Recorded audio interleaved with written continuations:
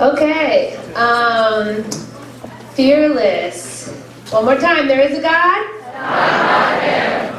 My name is Heather Kidd. I'm actually Ryan Young's littlest sister, and definitely his favorite. It's official, so I'm allowed to say it. He has 6 sisters, but I'm the baby. We've always been friends. When thinking about giving this talk this weekend, I always get a little bit nervous. I'm not really a public speaker. I'm actually a nurse by profession, and I'm married. You'll see my husband wandering around with 4 little ducklings following him. Those are my children. So I was a little nervous. I showed up last night. I saw little Father Matt Breslin, and you're probably thinking to yourself, little?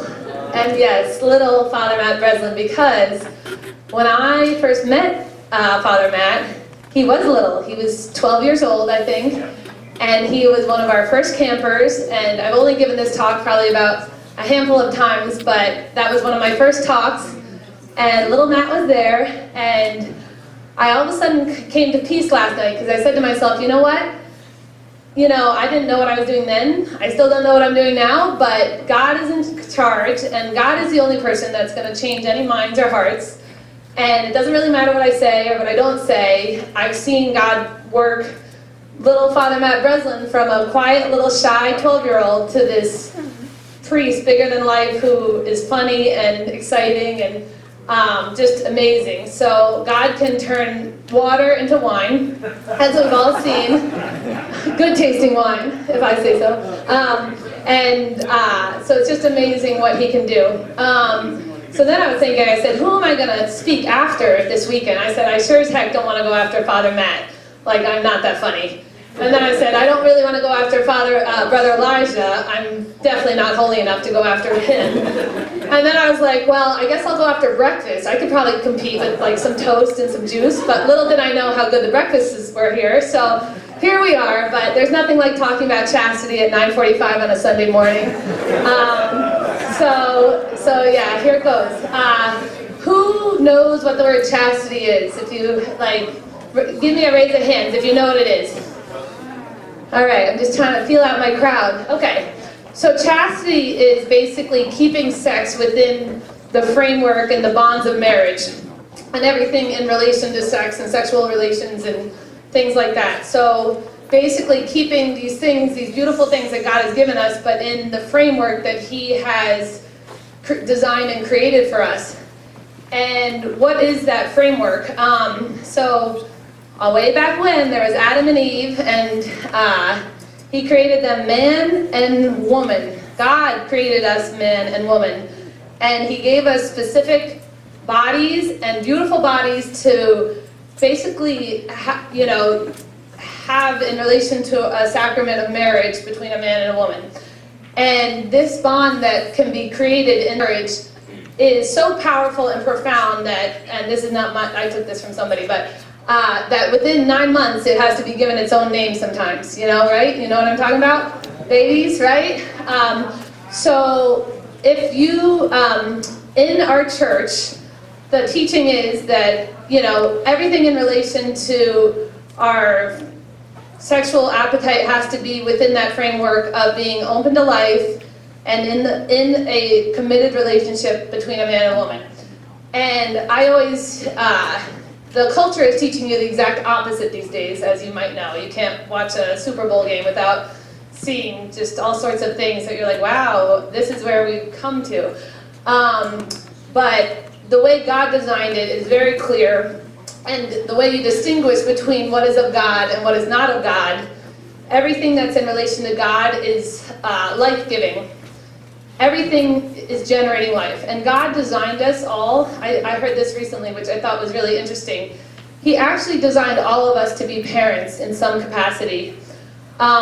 So some of us, we will be physical parents in our life. And some of us, He's designed us to be spiritual parents. So as you see some of the brothers here this weekend, they're spiritual parents. They're literally taking and guiding us towards and nurturing us and nurturing our faith towards heaven, which is really the ultimate goal. because everything we talk about, like, this is one of the harder talks because it really requires, everything about chastity requires discipline and, you know, self-control, and it can be challenging. But, you know, as I'm sure they've covered this weekend so far, that this life is very short, you know. At most, maybe we live 100 years. And then you think about how long eternity is. It's forever. So these decisions that we make now can really not only affect our life here on earth, but our future, you know, with God in eternity. And so you might be thinking to yourself, I really don't want to hear this lady talk. I've already done all sorts of things that I'm not really proud of. I've already kind of gone down this path that's maybe not that chaste or that holy. And so I'm already past that. It doesn't really matter from here, you know. And I can tell you that it absolutely does. Like, the reason why I wanted to give this talk is because these decisions that you make literally from this day forward, regardless of what you've ever done prior to this, every decision you make from this day forward will literally change the course of your life. And especially everything, like I said, in relation to sex and relations with other people and relationships, will greatly, like, these decisions that you make over the next bunch of years will greatly affect your life in this world and the next. And that's why I thought it was so important that, you know, I was very lucky when I was young. So I got, thank God Ryan actually took it upon himself to kind of direct my life. That's just what he does. So first I got the talk. Oh, so let me finish up that last thought. So no matter where you are today, it doesn't really matter. Bring yourself back to our Lord, and no matter what you've done in the past, say, you know what? God, today is a new day, and I want to be joined with you, and I want to be committed to you, and I'm going to do what I think is the right thing, because it's going to be, believe me, it will be the best decision you've ever made. So start from today, and so anyway, so my life, I've always been a little boy crazy. Since I was like 5 years old, I used to make these lists of who I had crushes on, and, you know, and it would change from day to day, and I had a bunch of older siblings that all had boyfriends over the house, and I was just dreaming of, you know, my future life with my husband and everything else. And I didn't ever have the sex talk with my parents. My mom, the only sex talk I got was, don't ever, ever, ever, ever, ever, ever, ever have sex before you're married. That was my sex talk. I said, okay. So then Ryan said to me one day, he said, what do you want your future life to look like? And I said, well, I want to be married, I think one day maybe. I probably want kids, you know, maybe I'll work a little bit. And he said, well, what are you going to do to have that happen? And I said, well, gee, I don't know. And he said, well, I can tell you one thing. He said, the decisions you make now will affect that. And he said, there's different ways that people look at each other. And if you present yourself as someone that does not, you know, where all these type of physical things are not that sacred and not that important and are just like an everyday thing, you will just be used, and you will be, and it doesn't take you, like, I know growing up, I grew up in public school, and the message that I was receiving all the time was, oh, you know, if someone wants to sleep with me or wants to be my boyfriend or whatever, they must think I'm beautiful, or they must think I'm wonderful, or they must think I'm worthy of that. And Ryan was like, no, actually, Heather, he's like, you could be the most unattractive person in the entire world. He's like, there will be plenty of people who want to sleep with you. And I know that's very blunt. You've probably never heard that at a camp talk before, but it's true. It really reframed my whole thought process. And I'm like, you know what? It's not an accomplishment to try to sleep with someone, and it doesn't mean that I'm pretty if I'm going to have these relations with somebody. So it really helped me kind of reset what the world has been telling me, which is so untrue, you know. And the same thing with the way I would dress. He's like, if you're gonna dress like as if, you know, like a prostitute, people are gonna treat you like you're a prostitute, and they will not have respect for you. And so I started to try to take that to mind too, because when I started, and it was amazing, because when I started to present myself differently, I know that when I went to college, all the guys around me, like they would talk about other girls in a certain way, and when I was around, I was like on the same, like they would talk badly oftentimes about other girls, and then when I was around, it was like a whole new level, like I was on their level. I was their friend. I was, you know, they respected me, and that was really amazing. And so thank goodness for Ryan and other people who kind of gave me that confidence that, you know what, it's really not about the physical, and to be honest, it's actually the opposite of the way you've been trained. At least I know if you happen to go to public school or watch a regular TV often. So that helped kind of change my mindset. Let's say my senior year of high school, I would say I was in one of my, I would say, real relationships. I had a boyfriend, and actually in reality we were actually just best friends for 2 or 3 years. We really weren't even romantic, and like we didn't even think of each other romantically, and then one day we were like, oh my gosh, like I love you. You know, like it was, so we were close friends, and all of a sudden I was like, wow, I really care about you. And what was interesting is he was actually of a different faith. This is my high school boyfriend. And I felt like, and meanwhile, I wasn't really in a religious place or a holy, like, I hadn't had a conversion yet. I kind of grew up kind of a guilt and fear Catholic, where I was like, I guess I'll go to Mass, like, once an hour a week, like, compared to hell, like, you know? Like, that was my thinking. It wasn't like I wanted to go, it wasn't, you know, I was just like, hour a week, I'll place my bets, that's worth it. So that's kind of where I was at. But meanwhile, I had seen other siblings of mine have great Catholic relationships and really have God as the foundation of their marriages. And so even though I wasn't religious or didn't have faith, I said to myself, you know what, like one day if God kind of inspires me with this type of faith, or if I have a relationship with God one day, which I feel like I might, but who knows, I want to be, it's going to be difficult if I'm in a relationship where my spouse has no connection or no desire for anything like that. And one analogy I heard, which was kind of interesting, God, like in your marriage, if you want a successful marriage, God has to kind of be the tabletop. And so if you're trying to build a life, it's almost like building a puzzle on your lap if you don't have God as the tabletop to build it on. So, like I said, I ended up, despite loving this high school boyfriend, before I went to college, I felt like God was saying, you know what, like, I have bigger plans for you, and I know you love him, but I think you'll be more compatible with someone who has that same faith as you. And I kind of trusted God, and I said, okay, fine. So I broke up with the boyfriend. It was very painful and devastating emotionally, but I trusted God. I said, you know what? So I go off to college. I had a sister tell me, she said, Heather, you can be anyone you want to be when you go to college. Like in high school, I was like all scared and intimidated, and I felt bad about myself, and so I was kind of just stuck to my little group of friends. And she's like, you know what, like if you're confident, people love that. And so I went to college, and I was like every attractive man I met, I was like, hi, I'm Heather, what's going on? You know, I was all over making friends. I like met my entire quarter of the campus, like, and I just pretended, I faked it until I made it. You know, I was just like, I'm gonna pretend I have confidence even though I don't. So one of those people I met was my current husband. Oh, there he is. Hi. Isn't he cute? So I first met him. We actually had this building. It was like this, where he lived on the 3rd floor over here, and I lived on the 3rd floor over here. And so I came in his entrance thinking that logically you could cross from the 3rd floor over to your 3rd floor, but little did I know that you essentially can't get from one 3rd floor to the other. So I was walking around, and I ran into this kid, and I was like, and then, you know, said, hi, oh, I'm lost, I don't know where I am.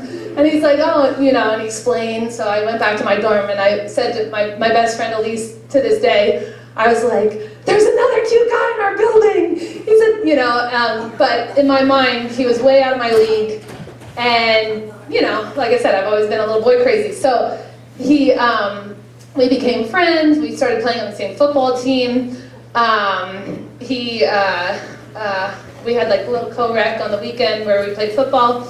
And we were just friends. And one day, he was wearing an American Eagle cross, so it's not even a real cross, it was almost like a first aid cross, and I was sitting studying, and he kind of wandered by and kind of decided to sit down, and for some reason, I have no idea why, within like 3 minutes of the conversation, I told him like the 10 reasons why I'm not going to have sex before I'm married. So I know that's probably not typical, but that definitely, I think, set me apart from a lot of other girls he had been meeting.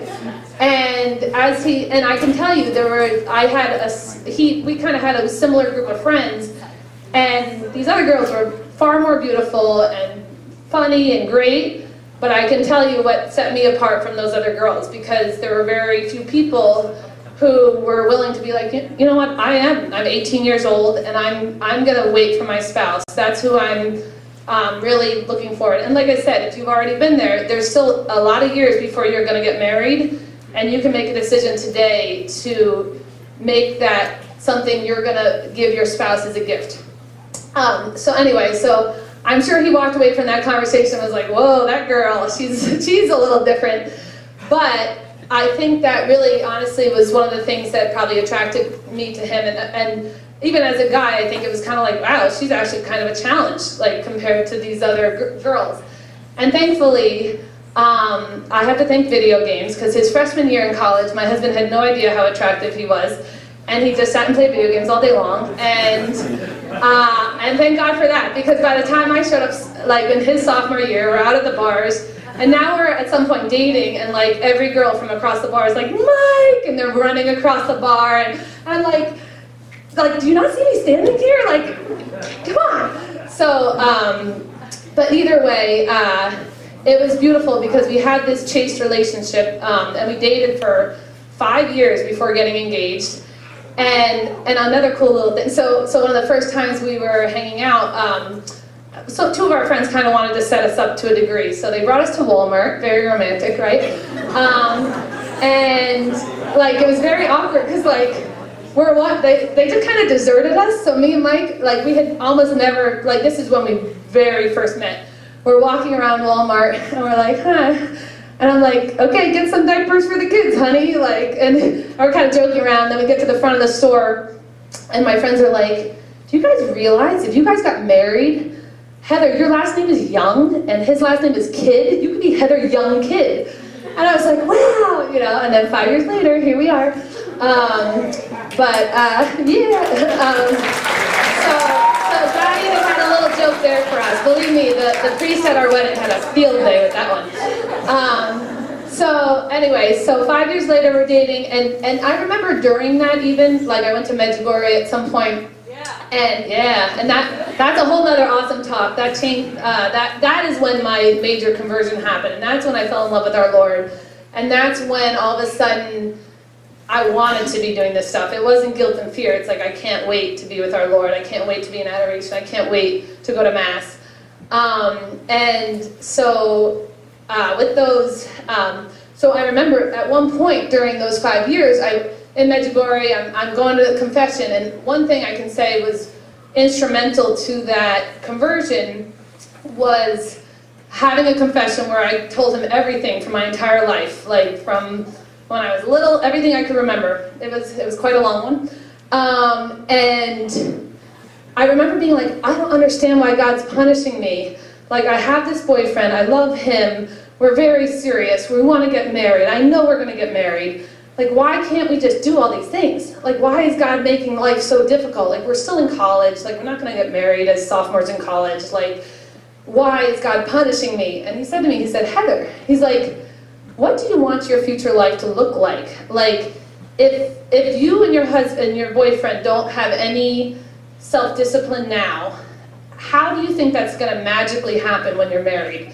Do you think that, like, you're going to sleep together now and then, like, you get married? And my husband says this all the time. It's like, it's not like God just hits you with a wand and says, okay, now you're not attracted to beautiful women. Like, he's like, do you want to worry that when you're married, every time your husband goes on a business trip and he's away for 2 weeks, that it's, you know, too long and he has to go find somebody else because he has no practice in self-discipline?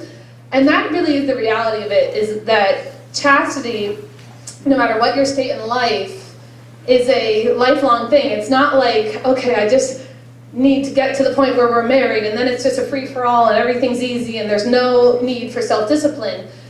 In every respect of life, like, because the church teaches that even in marriage, we want to be open to life, you know, and obviously there then you need to have, like, the church teaches natural family planning, which is if let's say you're on whatever kid it is, your 8th kid, and you're like, wow, like, that's a lot of kids. At this point, we can't necessarily handle anymore.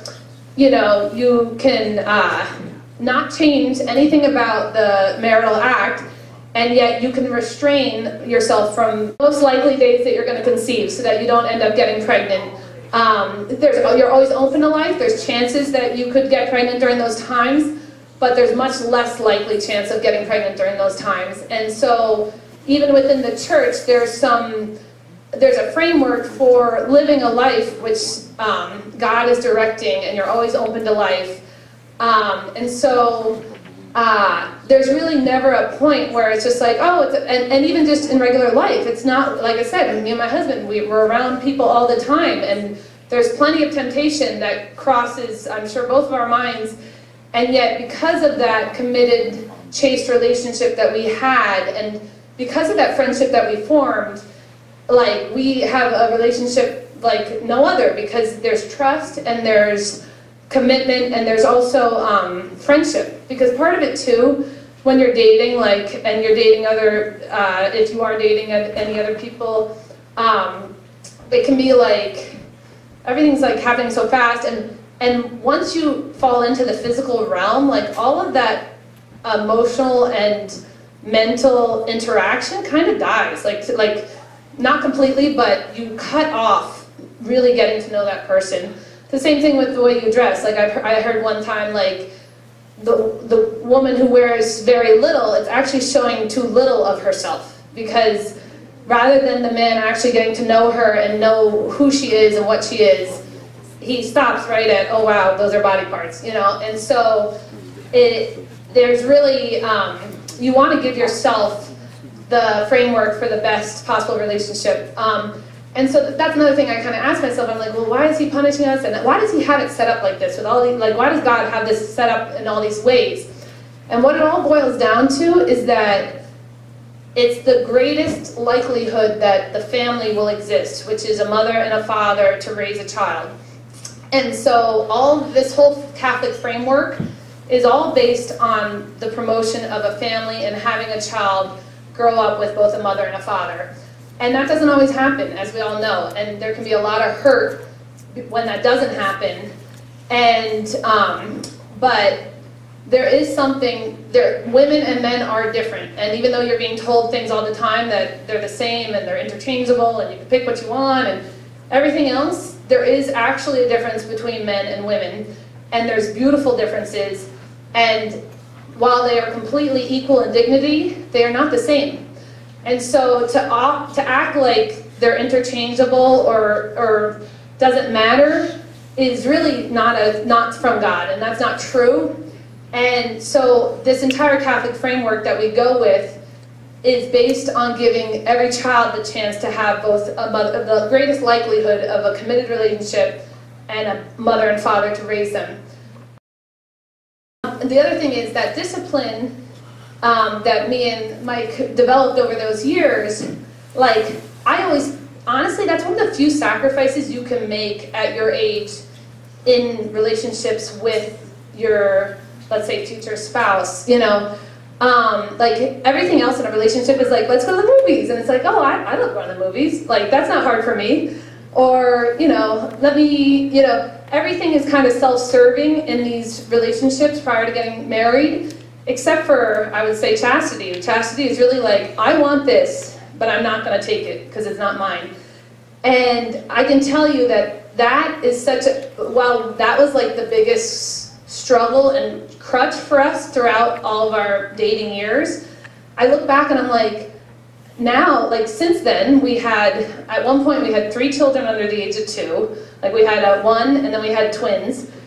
And, like, those are the craziest years of our life. Like, my husband was always like, I have no idea what happened in those 3 years. Like, he's like, we would wake up, we would work.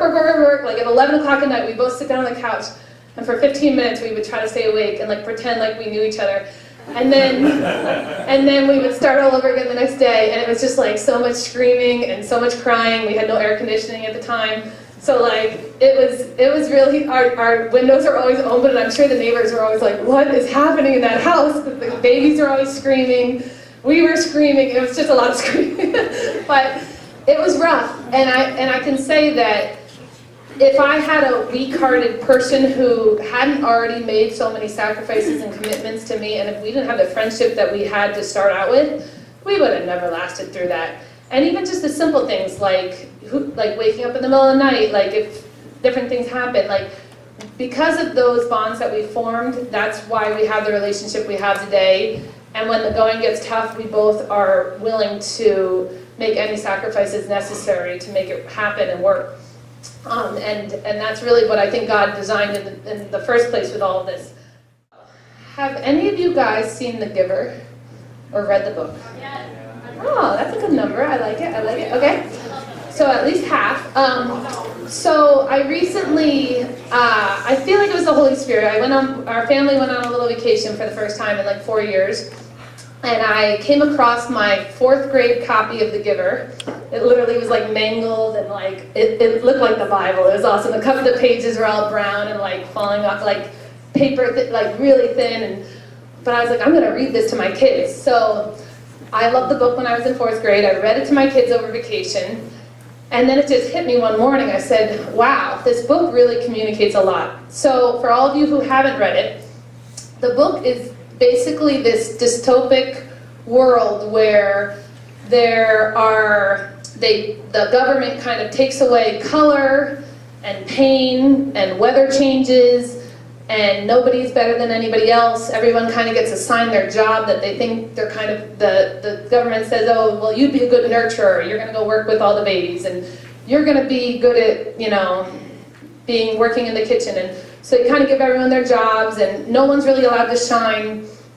And that's the way the world is. That's what everyone in the book is well-meaning. They're kind, they're loving people, but there's not really allowed to be love. Like, there's very controlled on what feelings can exist, and it's really a world without God. Like, there's not allowed to be love. Even when people, like, at one point the kid says to dad, like, do you love me? And the dad kind of looks at him and is like, I think you want to use a different word there. Like, so there's not really, and they kind of get assigned to their family.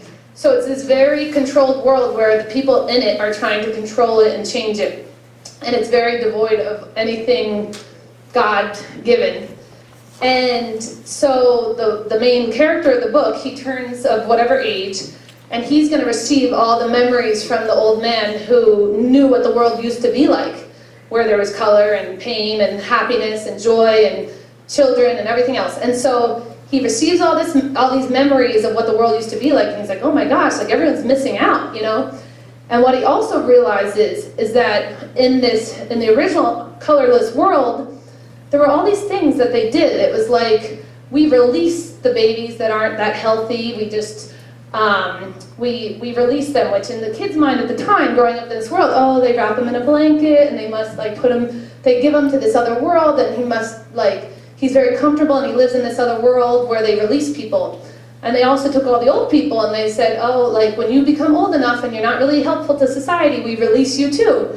So the boy's like, oh, this is great. Like, I can't wait for you, 75-year-old. You're going to go be released and live this other wonderful life. And when he ends up becoming the receiver of all the memories, he realizes that they're actually just euthanizing everyone. They're killing the babies. Like, he watches, and he also realizes that his own dad who's the nurturer, who's releasing all these babies, is actually really literally killing the baby and then throwing them in a trash bin. And so he's all of a sudden sees reality for what it is. And it's like this mind-blowing thing of like, wow, this is what we're really doing, even though everyone's walking around like, oh, we live in this perfect place, but in reality they're killing, there's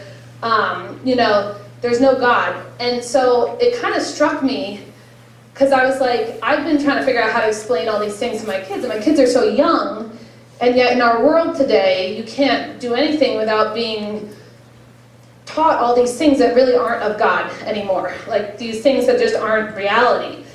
And so I was like, how do I explain this to my kids? But because I don't want them walking around saying, oh, you know, I don't want them also to think negatively of these people. Like, let's say somebody is confused about their gender. I don't want my kids to say, oh, well, that's a bad person, or they're not good. I want them to understand, no, this is a well-meaning person who God loves and we love, but they're confused and they don't necessarily realize that God doesn't make mistakes. Like, God made them a man or a woman, and just because they might like traits of the other kind, or let's say they're like a little confused, doesn't mean they're a bad person. And that's what I really enjoyed about the book, because all these people walking around in this colorless world were good-meaning people with good intentions, and they knew nothing else. And what I'm seeing in our world today is there's such a barrage of things changing so quickly, where 50% of the people are trying to change things to the point where our children will grow up and in school they won't know, I'm a he, I'm a she, I'm a this, I'm a that, I'm a multiple people, same-sex attraction, this is very normal, like being told that, oh yeah, like 50% of the population has same-sex attraction, and all these different things that are not reality. But if you grow up from such a young age in this colorless world, you don't know any better. You don't know what the world was like when family and God existed, and when abortion was not a everyday thing, and like brushing your teeth, you know? When you grow up in this world where it's just completely upside down, you don't know any better, and that's what they're trying to achieve. Like, I never used to care that much about what other people were doing. I'm like, you know what, like I wish they knew what God's plan was for them, but it doesn't, you know, necessarily affect me. At this point, it affects me. My children can't go to public school without being brainwashed that they can choose whatever they want to be on any given day. And for me, that's hard, because I know what God's plan is for them, and I know God's beauty and love and everything that He wants to create and the lives that He wants to fill. And that's going to get lost very quickly if we don't stand up and start paying attention and at least being aware of the difference between good, right and wrong, and good and evil, and truth and non-truth. So that's what I've been thinking. And the giver, like I said, these people in the book and in our world today, everybody who's trying to teach you these things, they're not bad people. And I tell my kids all the time, like, so let's say there is a boy in your class who has same-sex attraction. Are you friends with him? Like, should you be friends with him? Yes. Yes. The answer is yes. Should you hang out with them who have these different struggles? They're not alone. Every person, by the way, I don't think there's a person in this room who has gone through puberty who hasn't had sexual struggle, whether they've succumbed to different temptations or not. Every single one of us is struggling with different attractions and things that are not necessarily what God has designed for us. But that's where chastity comes in, where we don't act like animals. We make conscious decisions over what God wants for us and what His will is for us. And so and if you notice, I use the word same-sex attraction, because our world wants you to make your identity, like, they want to say, I'm gay, you know. That's not your identity. Your identity is a son and daughter of God. That's your primary identity. You are an heir to the kingdom of heaven, and we are not identified by our different attractions and everything else. Like, that is not your primary identity. And so that's where I would always speak to, you know, like I said, and people with these different thoughts are, like I said, they're no different. I have plenty of thoughts that I know are not of God, that cross my mind on a regular basis. And I'm like, you know what? Like, I might want to do that, but that's not really what God wants for me, you know? So, that all being said, the other thing is, our world really wants to preach the word tolerance, and really what that word comes from is tolerate. And I have to say, as Catholics, we don't just tolerate people who are different than us. We actually love people who are different than us. We don't just say, oh, I guess you'll be okay. No, we love them. We draw them in. We are friends with them. We draw them to Christ, and we give them everything that we can. And I know that in general, I personally, I feel like I'm quite a bit older than you, but I'm very oftentimes the same way I was as a teenager, which is I'm starving for attention, I'm starving for acceptance, I'm starving for likes, I'm starving for love, and I think we're all starving for that to a degree. And there is only one way to satisfy that need, and it's really through Christ. That is the only person that can satisfy that desire. So when you find yourself starving, come and get fed. Come to the altar, come to Mass, come and meet our Lord in the Eucharist, receive Him, and feel satisfied. And when you need attention, pray. Pray and let God give you that attention that you seek. Because if you were the only person in this world, I heard this once and it really actually touched me. If you were the only person that was alive and Jesus had to decide whether He was going to die on that cross just for you, He would do it. Just you. Not for everybody. He would make a decision just for you, and just for you, and just for you. And every person here, He would make the decision all over again to die on a cross if He needed to, because that's how much He loves you. You are loved, and don't forget that, and don't let anyone tell you anything differently. You are loved.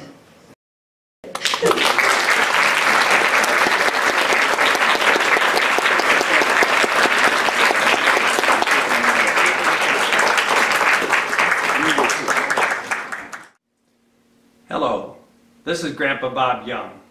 If you like this video, click on the subscribe button and then ring the bell and specify all. That way we will be able to notify you as new videos become available. Thank you.